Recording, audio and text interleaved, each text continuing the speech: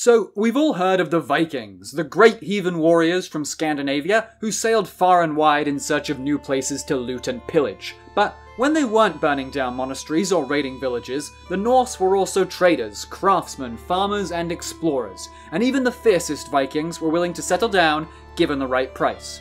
For example, the Viking Rollo terrorized West Francia, modern-day France, from 885 to 911 AD, but after he was eventually defeated in a failed attack on the city of Chartres, the French king Charles III took the opportunity both to bring Rollo to heel, but also to protect his kingdom from any more devastating Viking raids.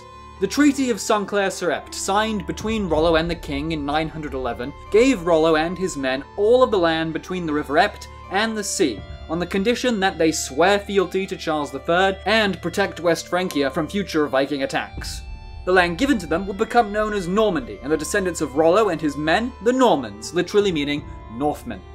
For the most part, the Normans assimilated into Western European feudal society. They cultivated their new land, intermarried with the local populace, abandoned the Old Norse language in favour of Norman French, and adopted Christianity.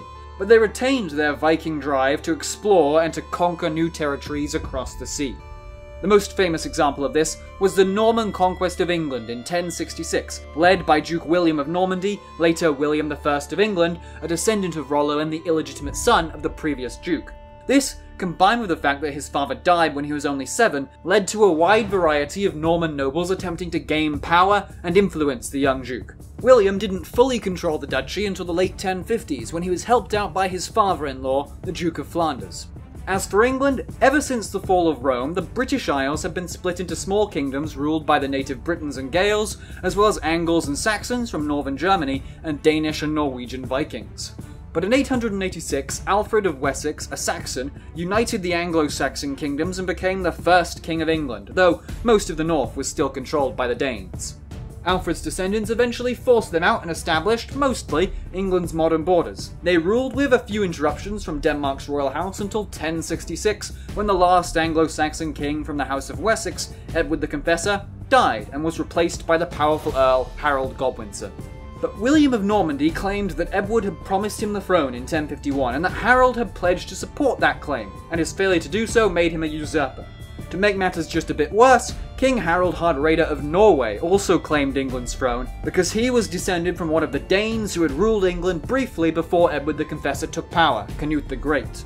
So Hardrada, aided by Harold Godwinson's treacherous brother Tostig, set sail for England with over 200 ships and 8,000 men. They were defeated and killed by Harold Godwinson's Anglo-Saxon army at the Battle of Stamford Bridge in northern England on September 25, 1066. 3 days later, William's 10,000-strong Norman army landed at Pevensey in the south of England. To face them, Harold Godwinson marched his battle-weary army down from the north, recruiting as he went, and met William's Normans with 7,000 of his own troops at the Battle of Hastings on the 14th of October.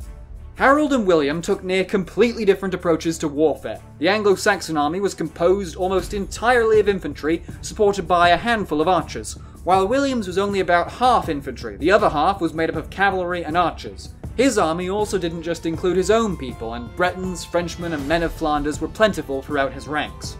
As he marched south at speed, Harold planned to take the Norman army by surprise, but William's scouts discovered the Anglo-Saxon army's location, so William's army marched out to take them by surprise, but realizing they had been caught, Harold's forces took a defensive position on a hill outside of Hastings. The Anglo-Saxon infantry formed a half-mile-long shield wall and held off William's army for most of the day. His infantry were outnumbered by Harold's and had to fight uphill, while his lightly armoured cavalry were ineffective against the entrenched Anglo-Saxon positions, and his archers had trouble piercing the shield wall.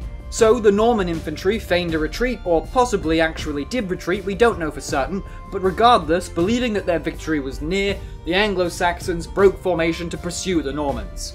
With their powerful shield wall no longer a threat, and with his infantry serving as a distraction, William's cavalry smashed through the disjointed Anglo-Saxon ranks. His infantry turned around and joined the slaughter. By the end of the battle, around 2,000 Normans and 4,000 Anglo-Saxons, including Harold Godwinson, who took an arrow through the eye, were dead, and William's path to London and the English throne were secure. He was crowned King William I of England on Christmas Day 1066 in Westminster Abbey. The completed Norman conquest kick-started over 900 years of rivalry between England, later Britain, and France, First, over whether the King of England in his capacity as Duke of Normandy owed loyalty to the French king, and later over colonial influence across the globe.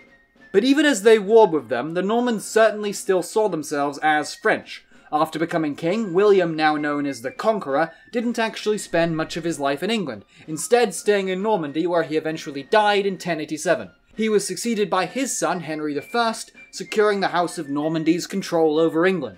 But William wasn't disinterested in the kingdom's affairs. He replaced the Anglo-Saxon nobility with French-speaking Normans who owed him their personal loyalty. Most of them were soldiers who fought at Hastings or other supporters from the continent. The Anglo-Saxon people remained in place and continued to speak their language, while French became the language of the upper class. But over time, the two cultures merged into Anglo-Norman and eventually modern English. Which, by the way, is why we can mostly read Shakespeare written after the Conquest, but Beowulf looks like nonsense. That's not to say William's new Anglo-Saxon subjects were overly happy about their Norman overlords though, and they rose up in rebellion on more than one occasion during William's reign, usually with disastrous results. In response, the Normans built the most impressive fortifications seen in England since Rome's abandonment of Britain 700 years earlier, several of which, including Windsor Castle and the Tower of London, still stand today. Hey look, you made it to the end of the video. If you enjoyed it, don't forget to subscribe and hit the notification bell so you don't miss our next one. And as always, I've been James and thank you for watching Look Back History.